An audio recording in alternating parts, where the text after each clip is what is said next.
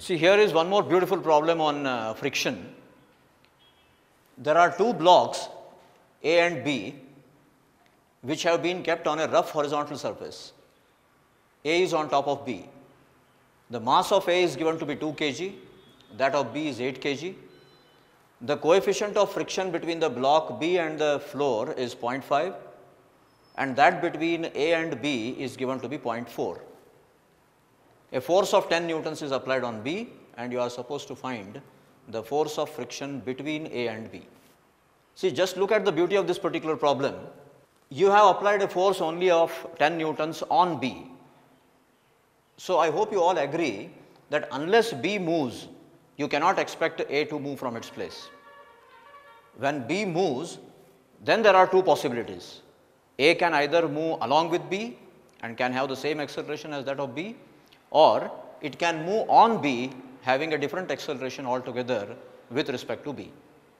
But I hope you certainly agree wholeheartedly that unless B moves, A cannot move from its place. And the reason for that is you have not applied any force on A. You have applied a force on B. Whether B moves or not is a different issue. But unless B moves, you cannot expect A to move. Moreover, let me also clarify one more thing here. Had there been no friction between A and B, then B alone could have moved and A would have remained at its own place, falling simply vertically downwards, allowing B to move from its place. Right? So, with that explanation, let us see whether we can make B move or not. So, let us first consider A and B to be one single block of mass 10 kg on which we have applied a force of 10 newtons and see whether we can really make B move from its place. So, I will just make a combined free body diagram here. This is the force of 10 newtons that we have applied on our system, the mass of which is 10 kg, so 100 newtons. This is the normal reaction of the ground on our system, and because of the tendency of our system to move towards the right, the friction can be acting towards the left. This is the friction which comes into play between the rough surface, the horizontal floor you can say, and the block B, right. Unless I overcome the maximum value of the static friction between B and the ground with my force of 10 newtons, B will not move from its place. So, what I will first do is check what is the maximum value of the static friction between B and the ground, and for that the formula is mu into n. So, F is equal to mu between B and the ground is 0.5 and normal reaction is 100 newtons. So, that makes it 50 newtons. The maximum value of the static friction between B and the floor is 50 and you have applied a force of only 10 newtons. So, you are unable to make B move from its place, and in that case expecting A to move is totally ruled out. And if A cannot move, then the net force acting on A has to be 0, and therefore, the frictional force between A and B has to be 0, and therefore, the right answer here is D.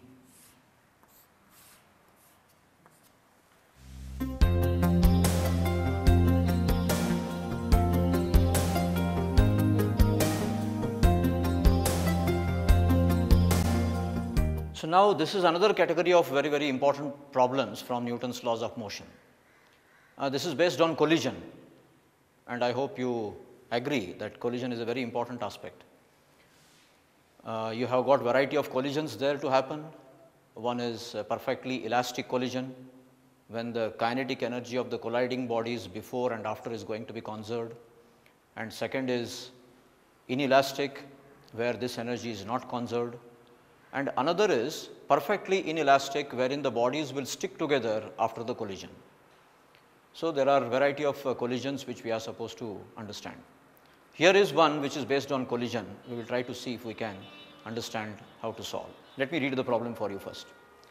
A shell of mass 20 kg at rest explodes into two fragments whose masses are in the ratio 2:3.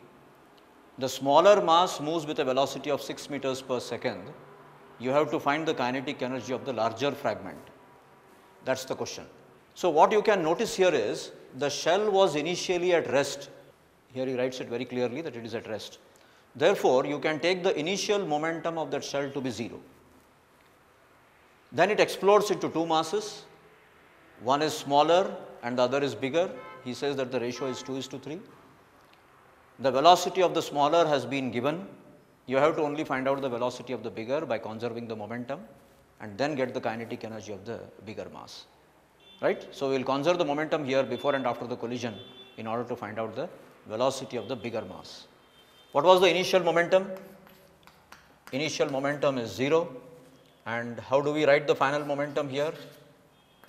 Its mass, say m1, I am calling m1 to be the smaller mass, and the velocity with which it moves is v1, we will substitute 6 meters per second later, plus m2 v2. See, though I write it very casually here, what I have already assumed is the velocity with which m2 moves has got the same direction as the velocity with which m1 moves. In fact, it is an assumption because I am absolutely not aware as to in which direction does m2 move. I am assuming that the velocity it has got the same direction as m1. So, if you substitute the value of v1 as 6, you get m1 into 6 plus m2 into v2 as the final momentum. The principle of conservation of momentum says that these two should be equal. So, if you write it, you get m1 into 6 plus m2 into v2 is equal to 0. And if you solve this, you get v2 equal to minus 6 m1 divided by m2. Now, how do you interpret this minus sign? As I told you in the very beginning, it was just an assumption that I had made that the velocity v2 has got the direction same as 6 meters per second.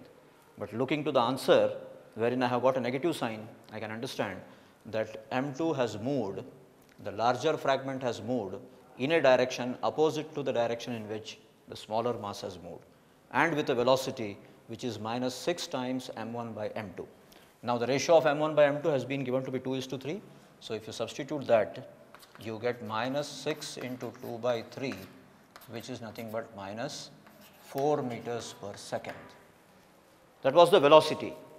But he has not asked you the velocity of the larger fragment, he wants you to write the kinetic energy. And I hope you remember the formula for kinetic energy there. It is simply half mv square, and mass can be written as m2 and velocity is 4 meters per second. So, which makes it 16. See, now if you get the value of m2, as I told you, m1 plus m2 has been given to be 20 kg, and you can get the value of m2 from there because the ratio of m1 is to m2 is also given to you. So, you can get the value of m2 as 12 kg. If you substitute the value of m2 there, you will get the answer, and that would be half into 12 into 16, which is 96 joules, and that makes the D option perfectly correct.